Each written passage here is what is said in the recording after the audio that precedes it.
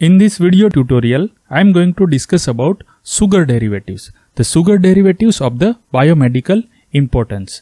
So first, let's start with the deoxy sugars. Deoxy sugars.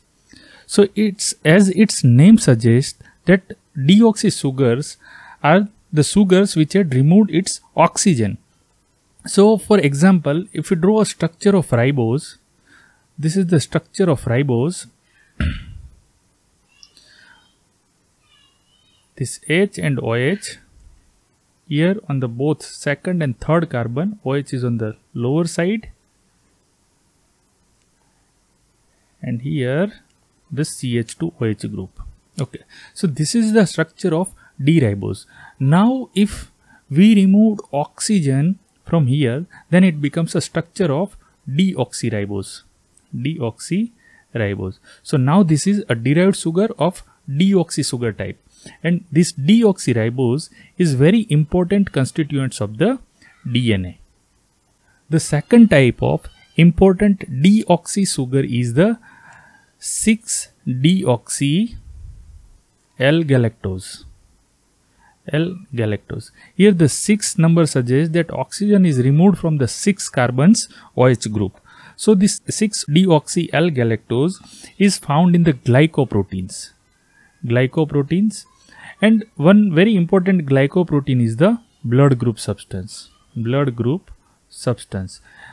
And this sugar, this deoxy sugar, is also found in the bacterial polysaccharide.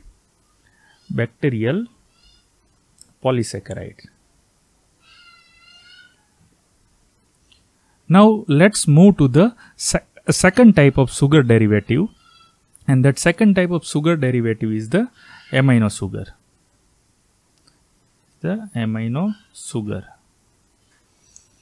Now again, as in the amino sugar, the name suggests that here there is a amino group is present, that is NH2 group. NH2 group is present. So actually in amino sugar, this NH2 group is inserted in sugar by replacing OH group, by replacing one of the OH group. Now in the sugar there are two types of OH groups are there. One is anomeric OH group, which resides on anomeric carbon, and the second type of OH group is the alcoholic OH group. So if this amino group is replacing anomeric OH group, then that particular sugar is known as glycosylamine. And if this NH2 group is replacing alcoholic OH group of the sugar, then that particular sugar is known as glycosamine. One important example of glycosylamine is ribosylamine. This ribosylamine is the example of glycosylamine. This ribosylamine is actually intermediate in synthesis of purine.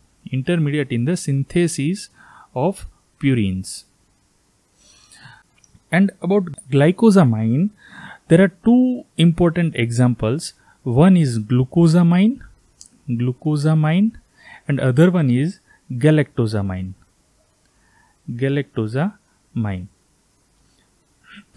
So to draw a structure, to understand the structure of glucosamine and galactosamine, let's first draw a structure of glucose and galactose. So now I am drawing a structure of glucose.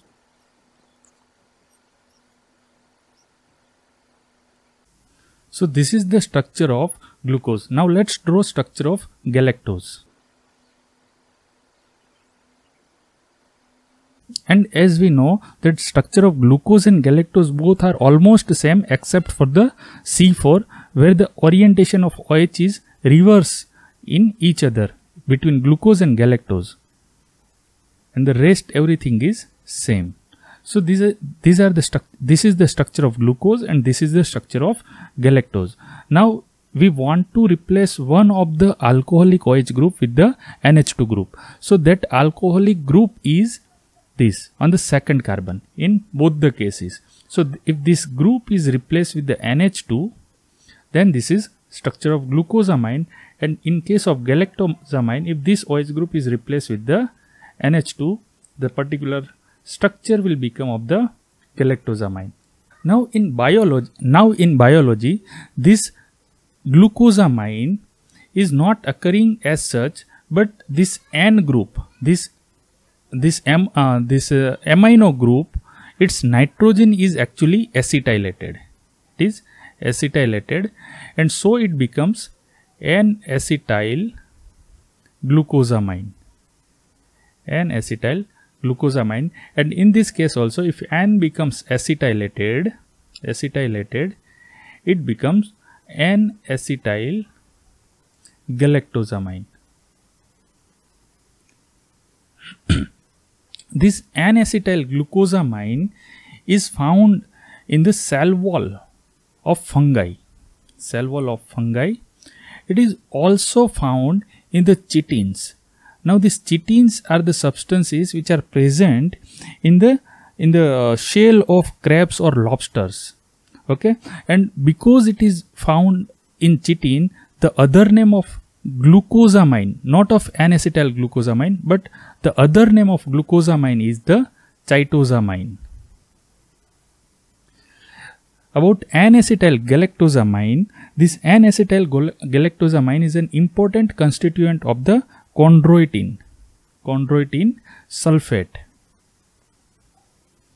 and this chondroitin sulfate is found in cartilage, bone, tendons, and heart valves.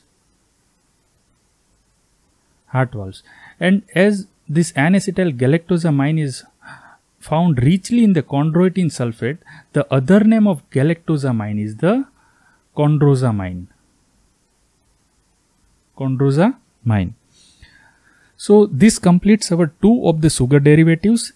One is deoxy sugar and other one is amino sugar. In the next video tutorial, I will discuss about amino sugar acids and glycosides. If you find this video useful, please like.